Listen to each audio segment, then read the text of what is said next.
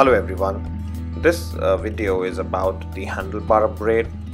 The white and red color scheme on the Baker Express begs to have a blackened handlebar in my honest opinion. Or probably it's in my head that I needed the black ones after I saw it installed on a Himalayan.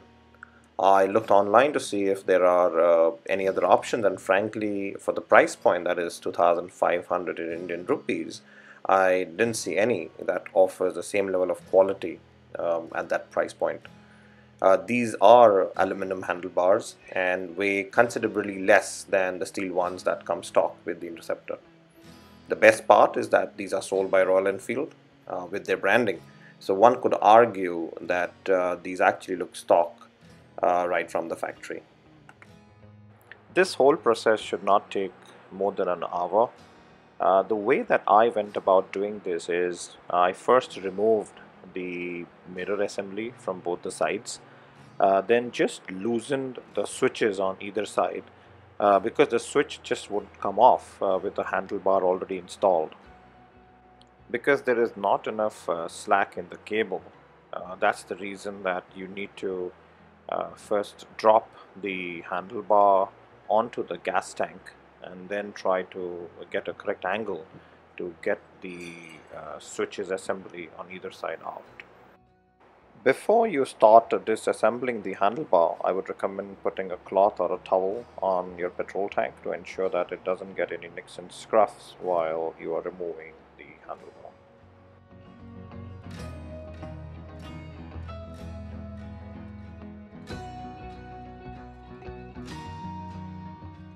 The switches are bolted onto the handlebar with two screws that need to come off from either side.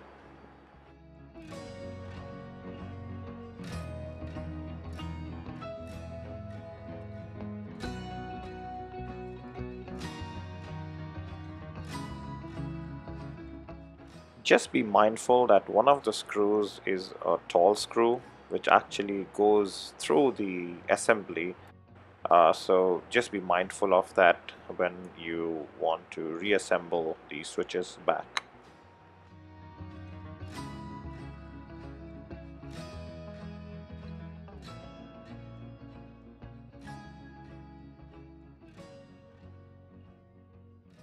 Once you have removed the left side switch, it's a good idea to put one of the screws back in it just so that it holds it in place and you don't end up missing an internal.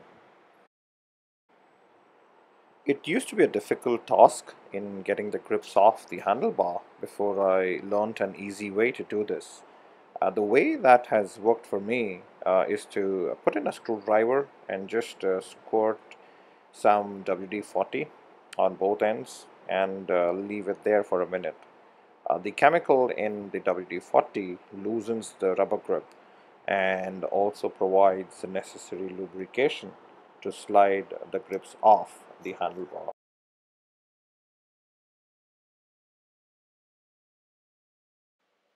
On the right side, all you have to do is loosen the mirror assembly and the throttle assembly.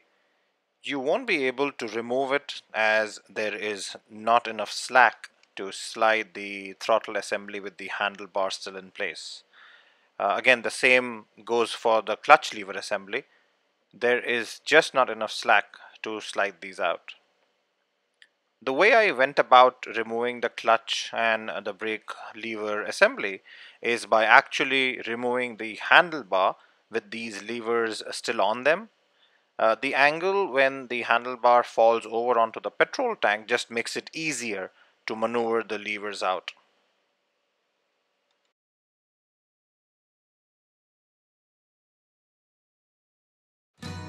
Right, so as you can see, once the handlebar is removed, it's just a question of finding the right angle for you to slide the levers out from either side.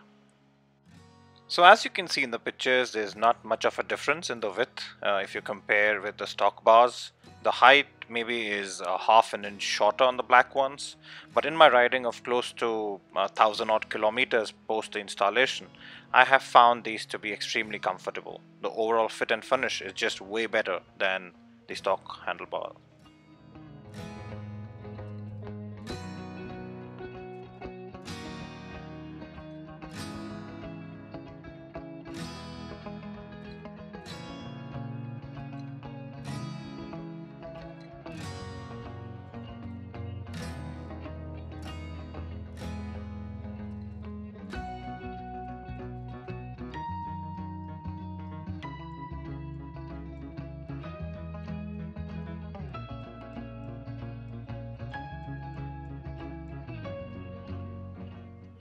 Okay, so when fitting the handlebar back on to the motorcycle, just ensure that you do not fully tighten all the bolts.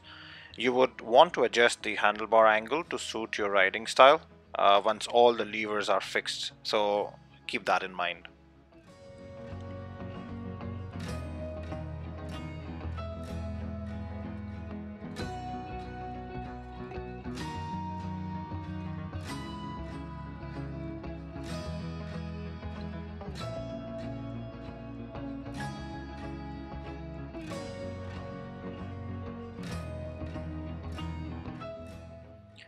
There is a hole on the handlebar that is a marker for where the switch needs to be fitted. There is also a notch on the assembly that should be aligned with the handlebar for the switch to fit correctly. Be mindful of that when you put the switch back on.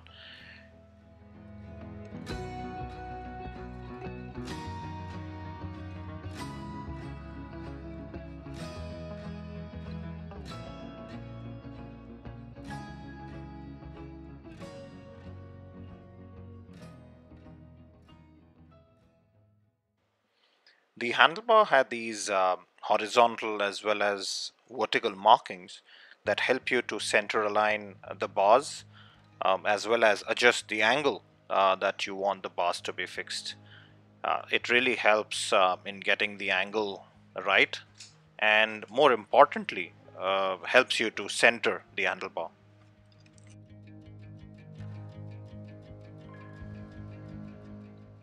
And that is it.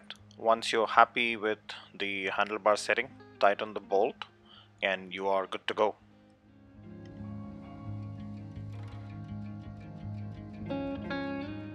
As you may have noticed, I have installed the handlebar risers. This I got from a company called Moton Customs. When I was traveling in the US, I got it from their website. It looks really good on the motorcycle, and it looks like they are OEM parts.